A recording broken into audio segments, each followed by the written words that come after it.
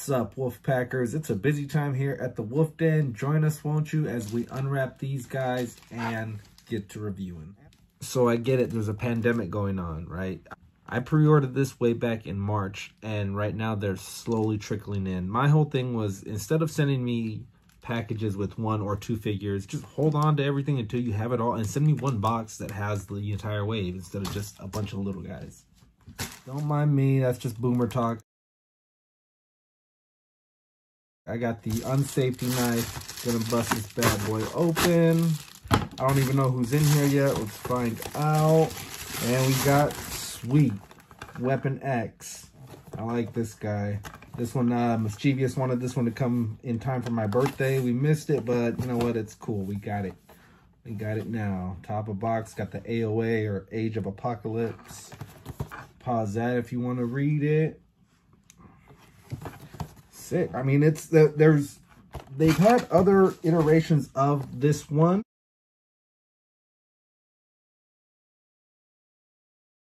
but I don't have any of them, so it's new to me. All right, let's get on with the second one. Mystery package number 2 is Morph. So this is an alternate universe where Morph isn't, he's not the Morph that we knew from like the animated series or the comic line. We're gonna have to find out more of his background. I mean, the box art, he looks like he's still the same ridiculous guy that he is in our universe. Face sculpt, what's your initial thought of that face sculpt? Leave a comment below. Same thing with Wolverines. What do you guys think of his face? And then we've got the 2 legs for the Sugar Man.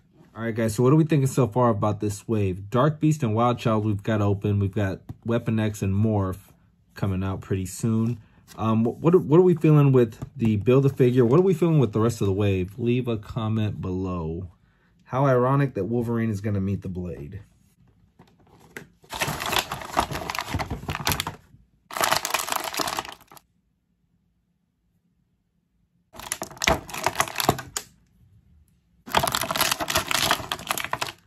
It's a fat little mold. I don't recognize it offhand. Leave a comment if you know if this is a reprint of any other lower body. And that somehow is supposed to go onto this that's the back of Sugar Man, the back plate of his upper torso.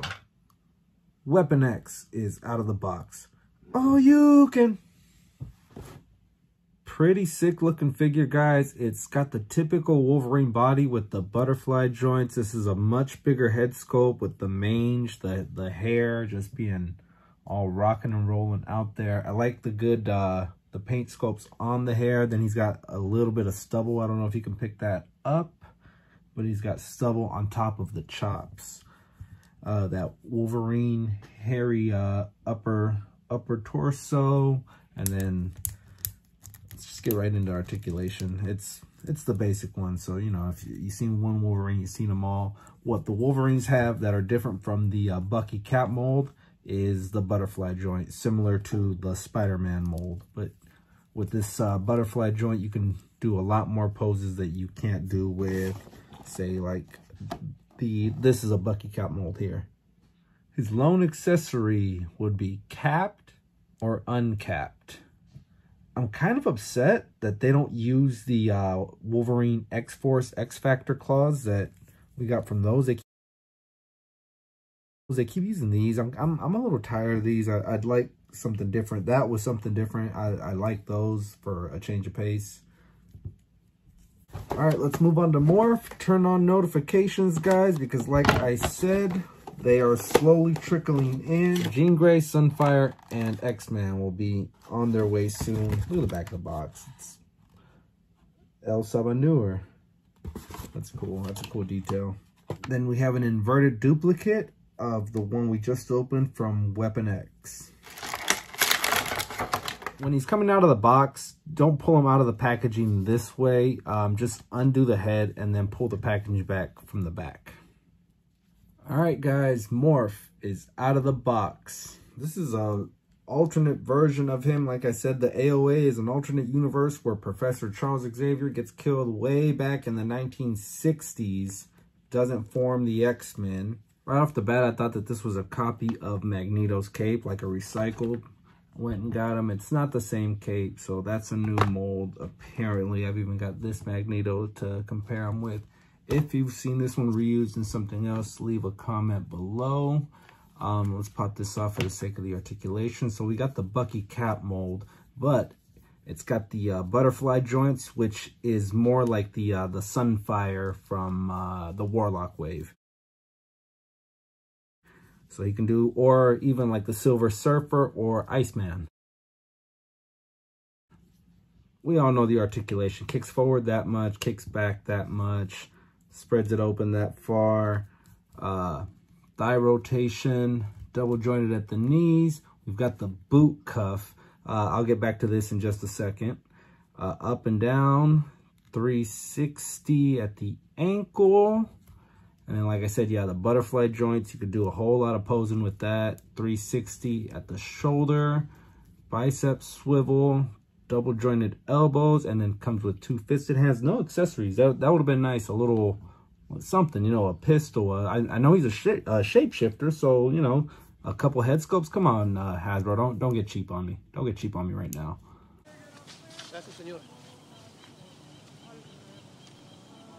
Don't get cheap on me, Dodson. Speaking of alternate head scopes, and I'm going to refer back to what I meant for this, they are begging you to make an alternate of Cyclops. To do a respray of the Dark Phoenix Cyclops. They're throwing it out there like, here guys, have some fun with this. All you would need to do is a darker blue. You've got the head scope. You've got everything set. They're begging you to do it. The Dark Phoenix 2-pack originally, when first sold, was a Toys R Us exclusive. $50 is what it cost back then. By 2017, it had already jumped to $150. Right now, it's probably somewhere in the $300 range for a sealed 2-pack.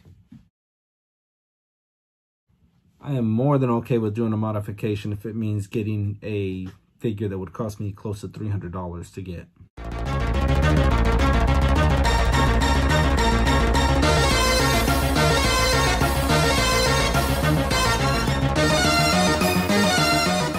Never overpay, guys. Hasbro will re-release a figure a couple years down the line. They might tweak a little something here and there, but don't spend any more than $35, $40 for a figure. In 2 to 3 years, they'll re-release the figure, and then you feel like put them up, put them up. All right, what do you guys say we get these guys in the studio and get them checked out? Back in studio, guys. We paired up Weapon X and Morph. So this is the wave as we have it right now. What are our initial thoughts on the wave? Comment below. Then we got this mystery one that just came in as we're shooting. We're going to open this one up on Instagram on our live account. So check that one out. We're going to try and do them every Friday. This Friday, we're going to be playing the new expansion pack for Aftermath on Mortal Kombat 11. Check us out on Instagram if you want to play along with us live. It's a busy time right now. We got 2 waves coming in. Tons of stuff moving around. Tons of merch moving right now at the Wolfpack Toy Review. Then we took a trip to Dollar Tree, found these little blind packs. Cost $1. We'll try them out. They're Lego-like. We'll compare them. I mean, they cost $1. Question of the day is, what do we think of this wave? Is it worth picking up?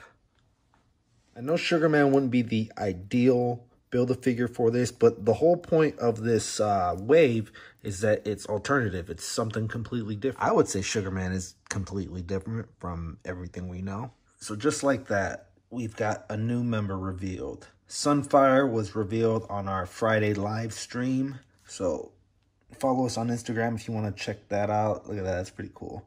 That's a super cool effect. Got the Wolfpack official safety light. So yeah, new guy adding. So we need Nate Summers and Jean Grey. And that'll complete the Sugar Man. Turn on notifications if you guys want to check out what we're doing. Subscribe if you're new to the channel. Drop a like if you guys enjoyed this one. Deuces.